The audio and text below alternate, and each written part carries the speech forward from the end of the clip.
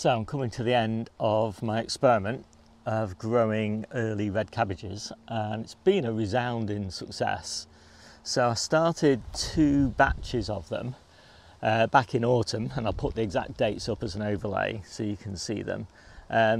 These were the earliest batch, and so these are really quite substantial cabbages now, and you know the date is the 5th of July. And my other early red cabbages, the ones I started in sort of February sort of time, those are quite a few weeks away from harvest. So at least 4 weeks away from harvest, probably a little bit longer. And we've been harvesting these early red cabbages from autumn for about 4 weeks. So we've basically got them about 8 weeks early. I'm very happy with that because we really love red cabbages. We also started some green cabbages, spring cabbages, and some of those went to seed, but some of them had the most amazing like mini cabbages that have grown you know, off the stems. So those have been a real delight, and they're definitely worth having.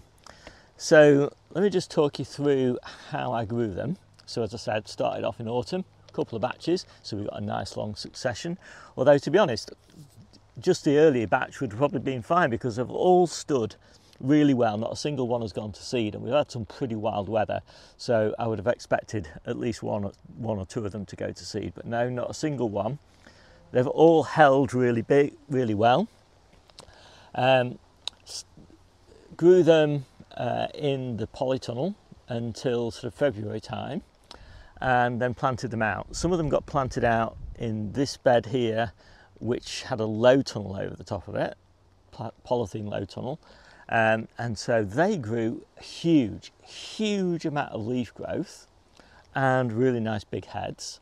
The other ones I planted in what is now my carrot bed. That was a nice long thin bed, and so I had them all the way along there.